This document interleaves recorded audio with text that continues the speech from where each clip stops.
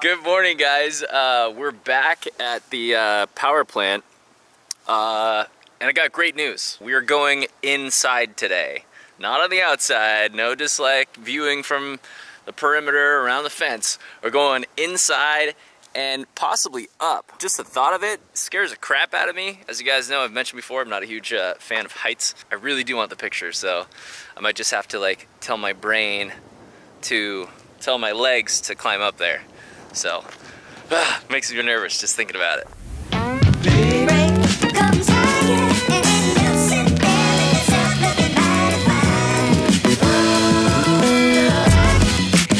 This is Nate. Nate is nice enough to take us on a tour and tell us some info. Glad we're not going way up there. So, thank you in advance for not taking me up there. Yeah. Look at this, dude. Go, go. Oh my God. Subscribe to my YouTube channel.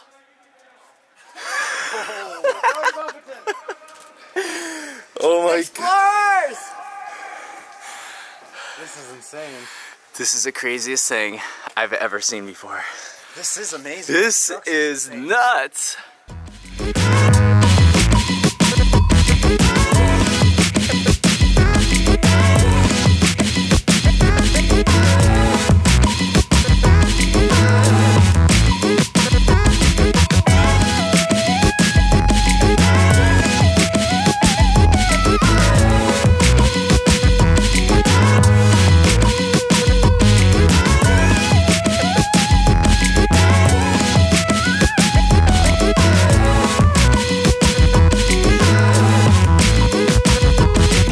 So if I didn't give you guys a proper explanation of what this place is, it's a cooling tower, and what Nate said is basically it's like a giant rainmaker, like a giant radiator, just to cool all the steam to turn it back into water and recapture it. And that's basically the purpose of this open-aired structure. You can make like a song in here.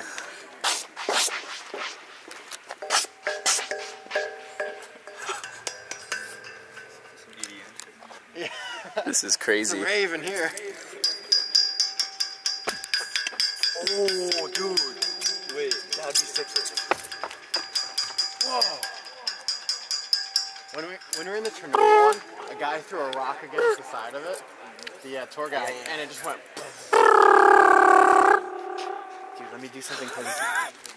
This is so nuts.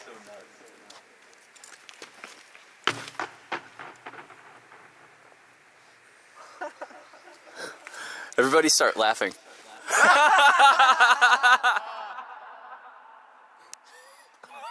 What the, oh my God. I could spend forever in here. Oh my gosh, this is the most insane thing ever!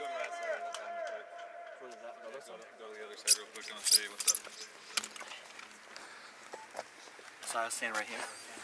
I'll show you kind of how this thing brings the water. So Whoa. See that riser there?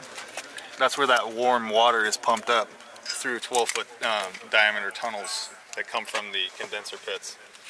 And that warm water pumps up through these channels and out through the white piping, and it sprays down. And that heated water is rising and evaporating.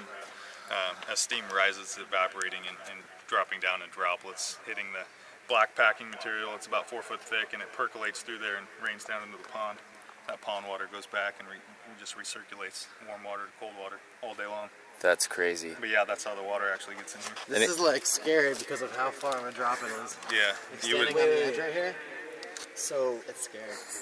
That water gets pumped up here? Yeah, exactly. There's 3 7,000 horsepower pumps at about 500,000 gallons a minute. Wow. At peak, peak output. That's crazy. Someone dropped a couple quarters right there. Yeah, they've been trying to like do that shit here. Guys, we're in the middle right now. This is so crazy. The audio, the acoustics, as you can tell, is totally insane in here. Oh my God. It sounds like there's 4 of me.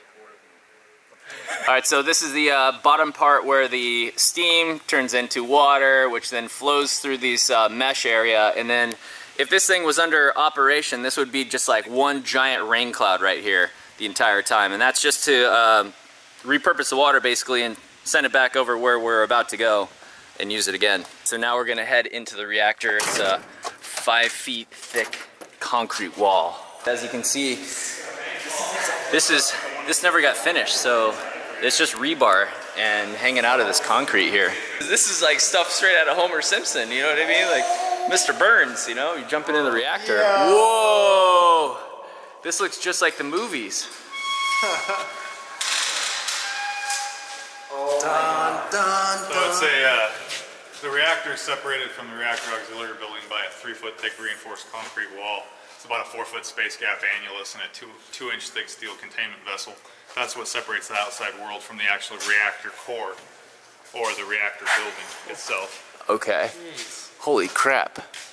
And we're going to go upstairs to the operating deck. Oh, cool. Look at all this. Wow. This is quite impressive and very foreign to me. Again, I'm still mind blown at the fact that humans like me.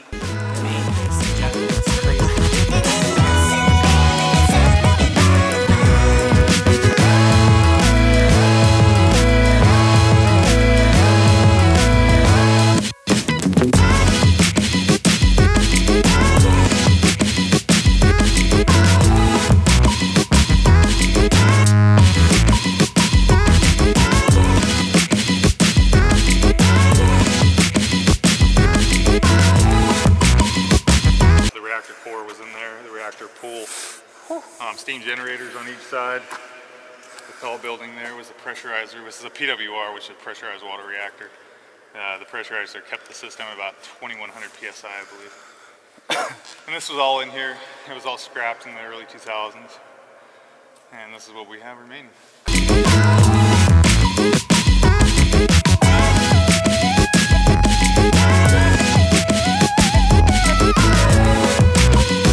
So this part is the turbine room, like we said before, or not. I'm not sure if I'm gonna cut that out or not. But basically the water went through the turbines over there and then got pumped over to the previous parts and got heated from the reactor. And this is what's left over. A lot of the stuff has been scrapped, and there's basically just kind of the components of the structure itself here. And I think they do rent out this area for different occasions, events, movies, commercials, music videos, things like that, but really cool. If you guys do want to come down and check it out, there are public tours. This is not one of them. This is a kind of private tour that we just sort of lucked out on. So come by, check it out, but make sure you don't jump the fence because they've arrested like 25 people this year. You have a certain glow to you right now. Yeah, I don't know how much longer I got to live. Are you guys feeling the radiation? Dude, between this, Fukushima, Chernobyl, it's just all over. Like I said before, this was a power plant that never was finished. So to everybody who saw the tweet and things like that, we're safe.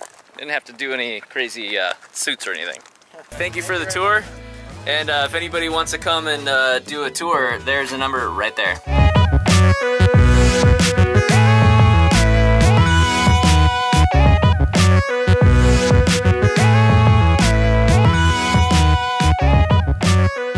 Guys, we are now over at Vance Creek. Blah blah blah, it's unsafe and dangerous, stay off of it apparently.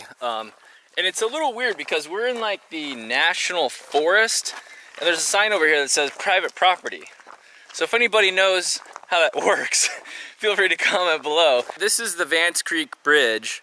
They definitely don't want people going on top of it now. The last time I saw a video, you could walk out and there was railroad ties missing. You just had to be careful, but it looks like they came down here and stripped out the first like 50 feet. They added this barbed wire. And as you guys know, I'm not a big fan of heights, so there's no way that I'm gonna be going up there. Holy, it's even slippery right here. But this is how somebody fashioned a little way to get up there. Someone literally cut the barbed wire. Yeah. And put these things here. Yeah. That's pretty sketchy. Now we Look at this. Look at these razor blades. Yeah. Going hard. So we got the the guys climbing up through the barbed wire and everything. How's it looking over there? Sketchy, he says. No kidding. The reason these places are becoming obsolete is because of social media. They're becoming too popular, and they just get, you know, blown up, and more people come, someone gets injured, and then something like this happens where they just strip the whole thing so nobody can go there anymore.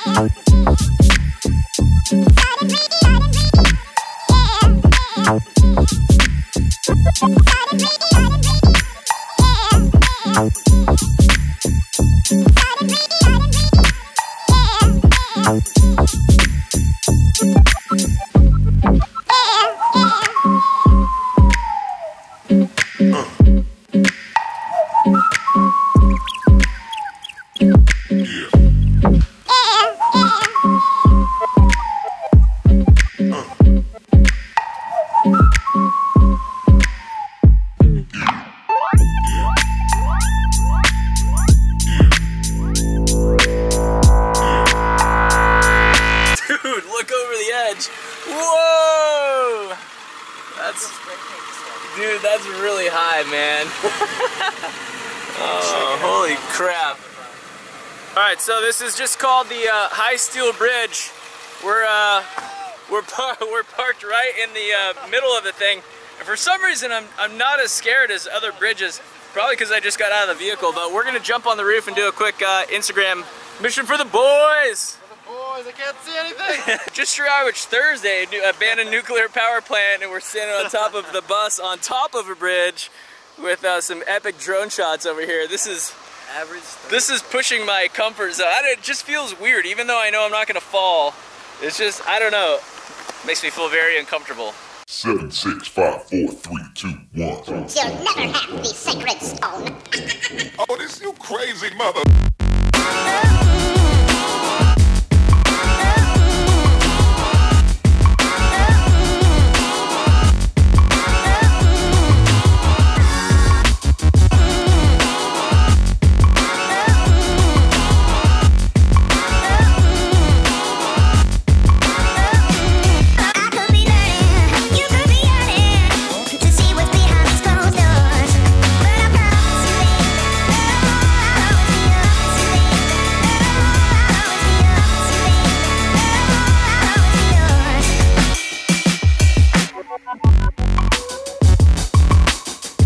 It's about 480 feet above the ground, above the water, and it goes for I think like 685 feet long.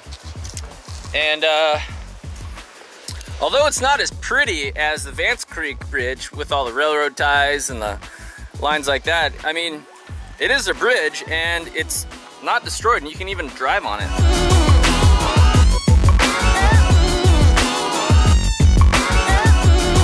Josh is uploading his video for tomorrow. Cody's back there editing. We're about to spoon, and we have parked the vehicle. Dan the Adventure Bus has been parked for the day in a not very exciting rest stop. Just to show you guys, we got some neighbors up here. See, the closer you get to the big cities, especially in the Pacific Northwest, the more full-time vehicle dwellers you run into, like urban vehicle dwellers. So this parking lot is packed. Tons of RVs, permanent RVs. Not like we're taking a road trip RV, if you know what I'm saying. Anyways, that's it for today. Thanks for watching. Make sure to subscribe. Buy Josh's merch, and also Cody's.